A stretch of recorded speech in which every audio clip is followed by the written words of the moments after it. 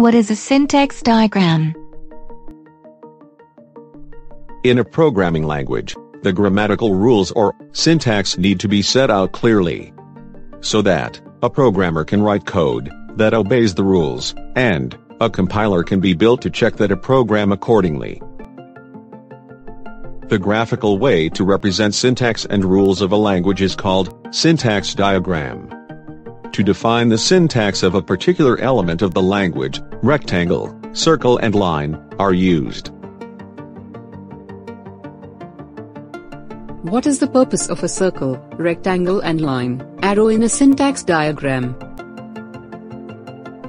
Symbols represented through rectangle needs to refer to another syntax diagram to get the full definition. For example, digit or letter. It needs further clarification. Symbols represented through terminal symbol cannot be broken down further by referencing to other syntax diagrams. For example, equals sign or full stop. It is complete in its meaning. Finally, line and arrow shows the direction of symbols in a syntax.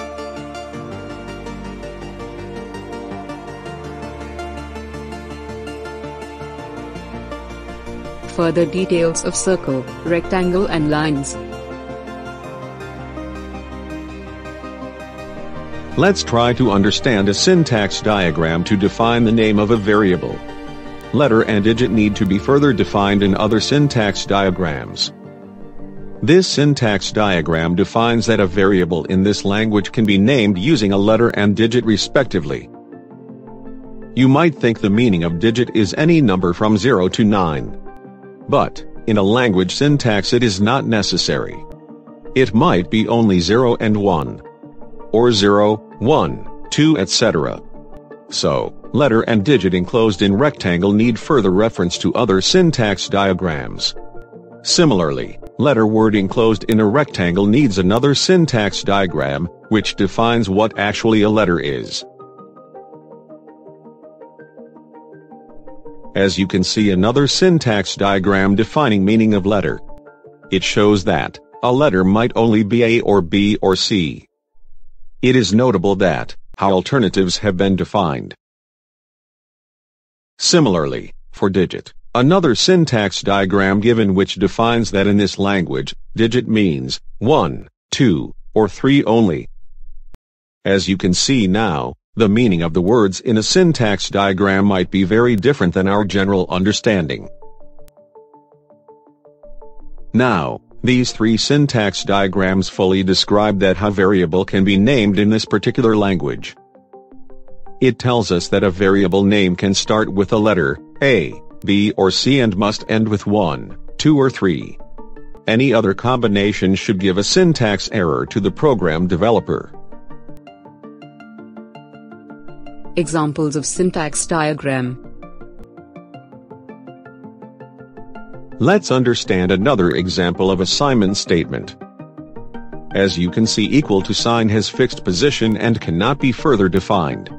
However, variable and operator need reference to other syntax diagram, which are given below.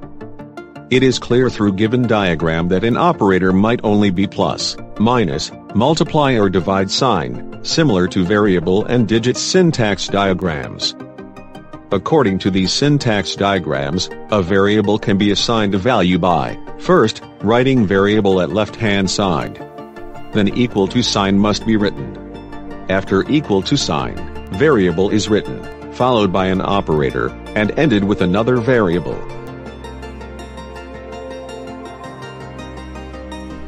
Examples of correct and incorrect variable names.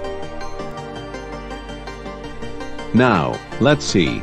Following variable names fulfills the naming criteria set by given syntax diagrams, or not.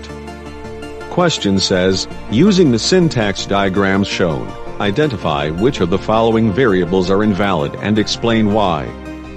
This first name given is A1.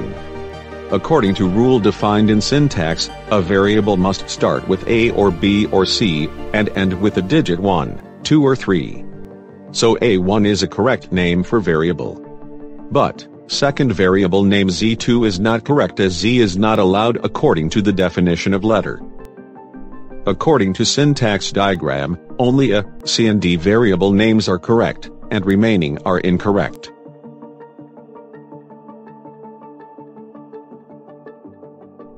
Examples of correct and incorrect assignment statement.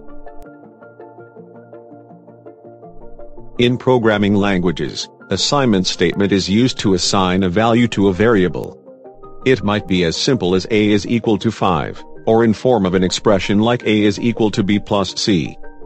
Let's see which of the given assignment statements are correct according to given syntax diagrams. According to our syntax diagram, only first assignment statement is correct.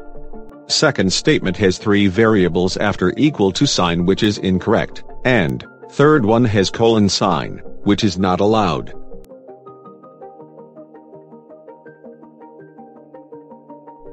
Examples of repetition in syntax diagram. According to our first syntax diagram, a variable name must start with a letter and followed by a digit. So, in this way, CC1, AB, ABC, and A12 are incorrect variable names. What about if want to repeat letters or numbers after first position? This syntax diagram allows the variable name to start with letter, followed by a letter, or digit to any number of times. It will allow all above variable names. The only condition is the first symbol should be a letter. This is slightly changed version of variable name syntax. It requires first element must be a letter, and after that there might be only one letter or digit. So the length of the name must only be 2. Thank you very much for watching my video. Do not forget to like, subscribe and share this video.